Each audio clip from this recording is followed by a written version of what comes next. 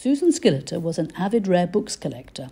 One of the areas she focused on was Italian accounts of the Ottomans, of their history, government, religion and customs.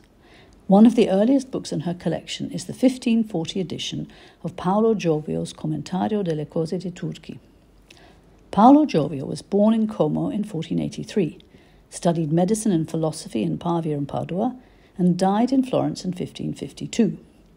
His Commentario, which was first published in Rome in 1532, contains sections on the Ottoman rulers from Orhan to Süleyman.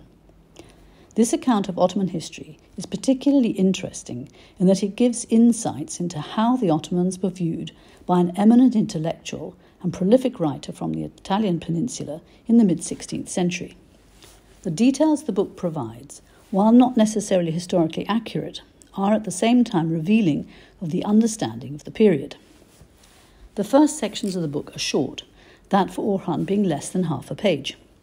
Giovio describes Orhan as well provided with and ingenious concerning the requisites of warfare. He was, Giovio explains, the first ruler to ennoble himself, marrying the daughter of the king of Karaman. He died as a result of injuries sustained during the successful storming of Bursa. His successor Murat I received slightly more coverage. Giovio explains that Murat crossed into Europe because of the reports he received from his soldiers, who told him what a beautiful land Greece was, and how confused were the minds of the divided Greek barons. Murat therefore sailed over the straits with the help of 2 Genoese ships, the Intiriana and the Squarciafica, together with 70,000 Turks. The section ends with the death of Murat at the hands of a Serbian slave, vindicating the death of the Serbian ruler Lazar. Giovio also provides a section covering the interregnum after the defeat of Bayezid at the Battle of Ankara in 1402. This section is on a ruler called Calepino, identified as one of the sons of Bayezid.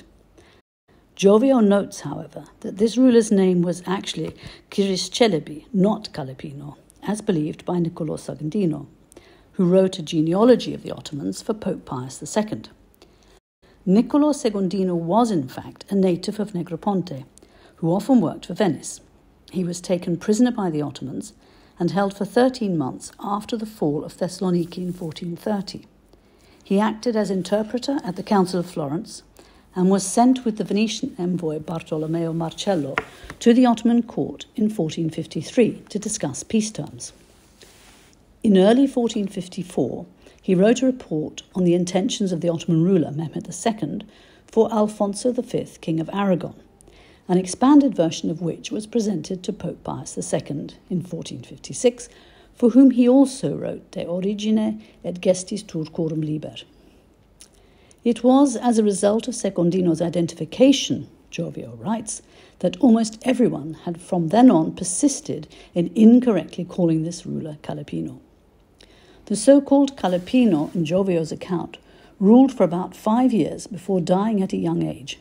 He was succeeded by Mehmed I, one of the 2 sons of Calepino, the other being called Orhan.